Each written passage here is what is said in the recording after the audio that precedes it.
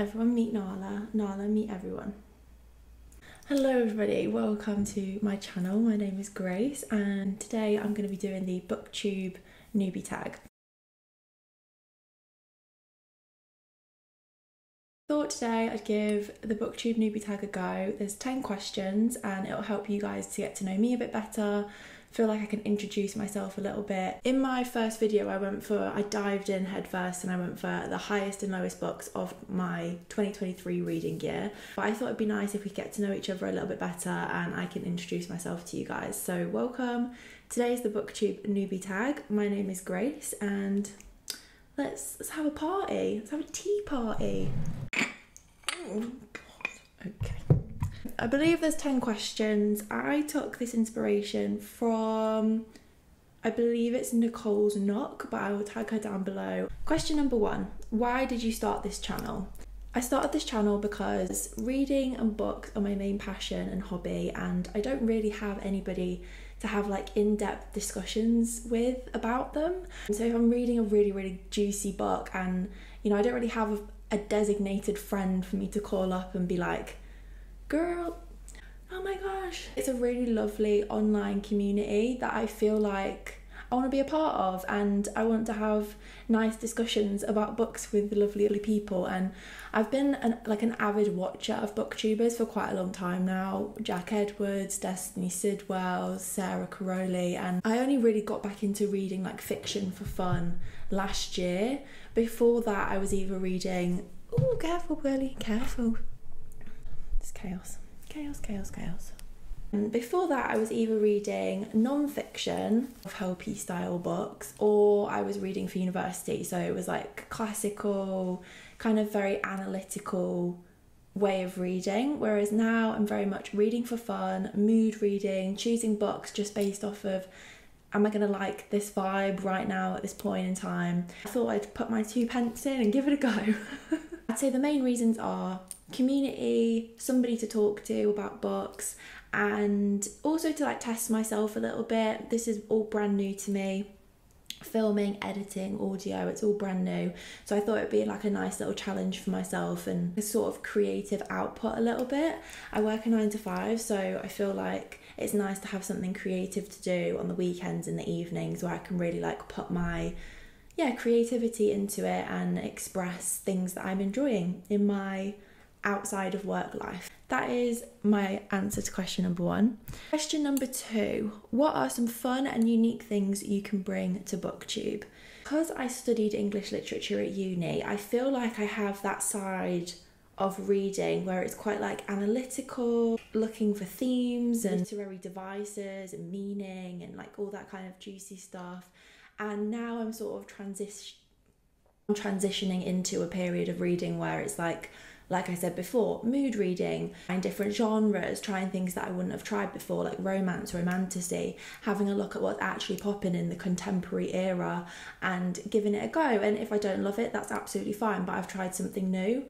I think what I can bring is this like dual side to it, where I've done the degree side of reading and now I'm actually getting back into it for myself for fun, and I want to share it with people and hear what you guys have to say and hear what other booktubers have to say and take recommendations. And it's just like a big old exploration, a big old journey that I feel like I'm sort of setting sail on. Question 3, what are you most excited about for this new channel? I would say I'm most excited to read new genres, new authors, to sort of prioritize reading as a hobby in my everyday life and sort of just get really stuck into this whole world that's been created online, where we can then all go out to bookshops, buy a book and have a shared experience, and we can like discuss what we thought about it. And what's the word, like techie side of it, like the filming, the editing, figuring all of that out excites me. So yeah, just kind of like a brand new thing for me to try, but it's also allowing me to expand on an already existing hobby, to try new genres, new authors, and to read more. To be honest, I feel like this will make me want to read more. Number 4, why do you love reading? Great question. Growing up, my mum was an English teacher I feel like my setup when I was younger was to really appreciate books and literature from a very young age, which I really am very grateful for now. I really love how out of all the art forms, a book is such like a solitary practice. Like most of the time, somebody writing a book, it will be one person sat in a room in their house with a laptop or a piece of paper, and they're writing from their experience and their perspective on the world onto a little sheet of paper, like words on a page. There's obviously editors and all of that involved in the end, but the kind of initial process is very much one person and a pen, or one person and a laptop, and then that book goes out, and me sitting here in my flat and somebody on the other side of the world can read that book and have exactly the same experience of it. We can cry at the same points, laugh at the same points, love it, or we could have completely different experiences of the same thing, and I could give it 5 stars and somebody else could think it's kind of meh. Words on a page can create such visceral experiences for different people. I also think it takes the most amount of like personal imagination. If you're watching a film or a TV series, you're kind of getting those images fed to you and your brain's processing it. But when you're reading words on a page, which then creates an image in your brain, which then creates these emotions, which then leads to loving or not loving as much a book. I also think it's such an amazing thing to have this like shared community where people will share books that they love. And I also feel like it's a really positive space. It's not very negative. So yes, that's what I love about reading. Everything, apparently. What book or series got you into reading?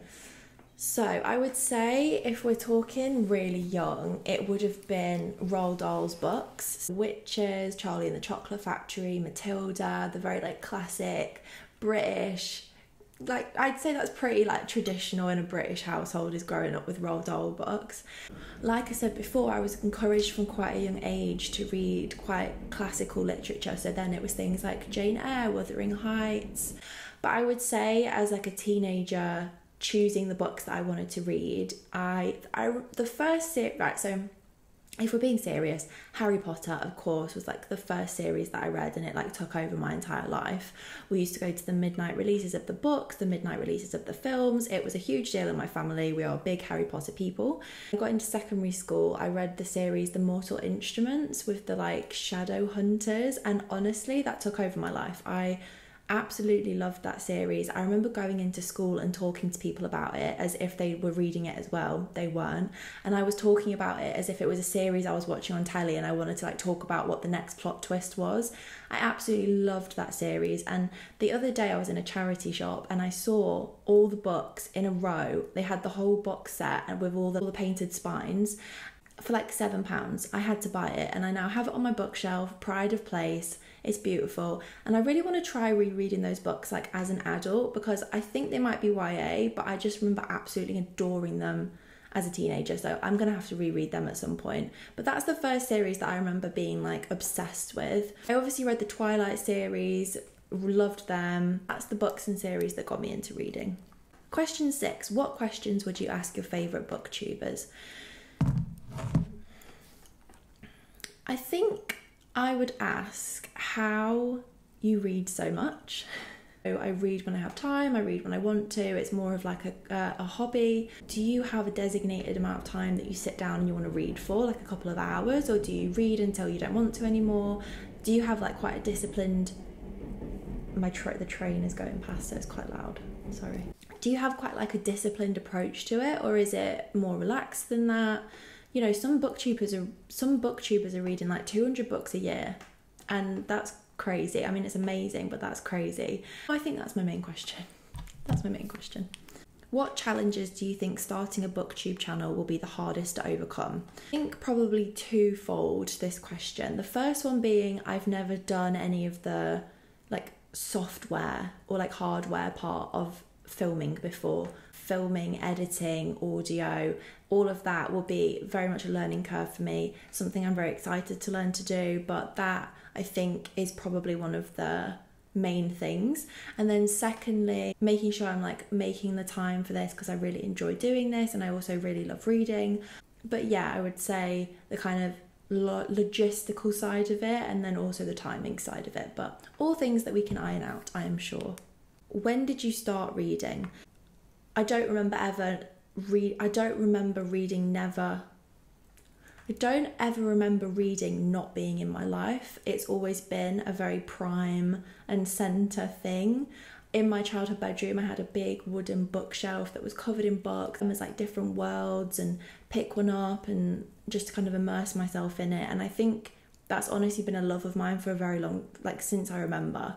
Yeah, at a very young age. I remember going to my mum and dad when I was like 7 years old and being like, can I read Anne Frank's diary? And they said yes. Number 9, where do you read? Either read in bed in the morning and evening, but I get quite sleepy if I read in the evening.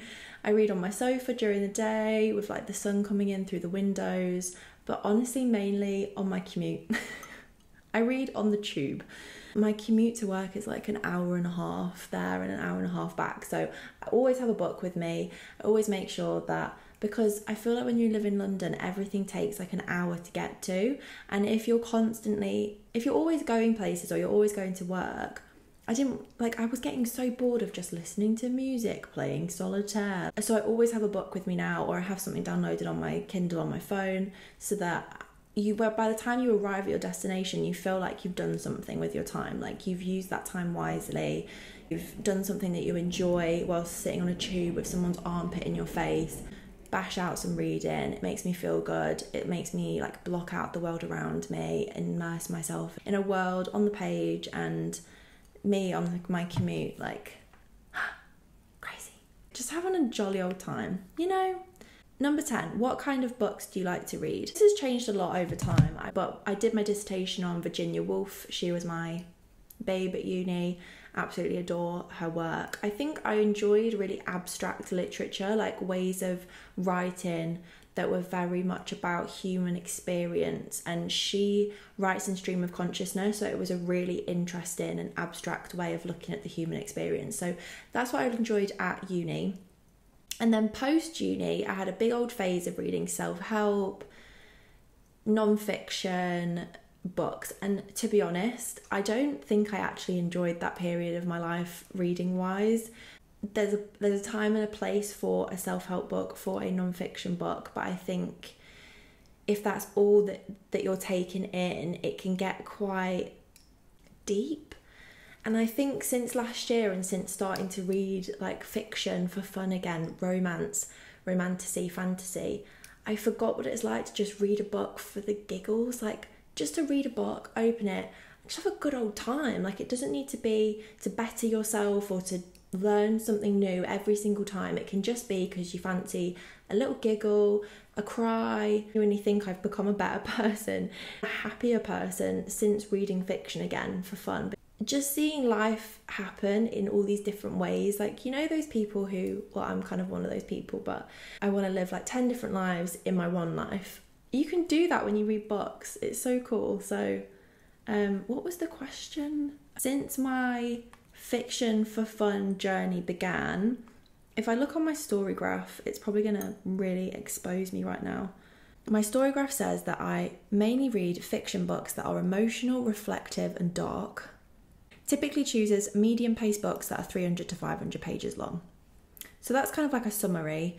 But I would say my favourite authors from last year were Jessica Andrews and Emily Henry. So if that gives you like an idea of what I'm into at the moment. Oh, it's 11/11. Make a wish.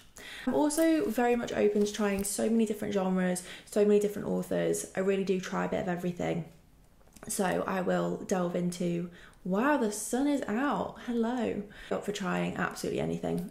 And that's what I'm most excited about, really. Yeah, I think that's everything. I think that's my booktube newbie tag complete. If you have any questions for me, let me know in the comment section. This has been a delight. Hopefully you guys feel like you know me a little bit better now. I look forward to making more of these videos and reading lots of books and having a jolly old time with it. So thank you for joining me, and I will see you next time. Bye guys.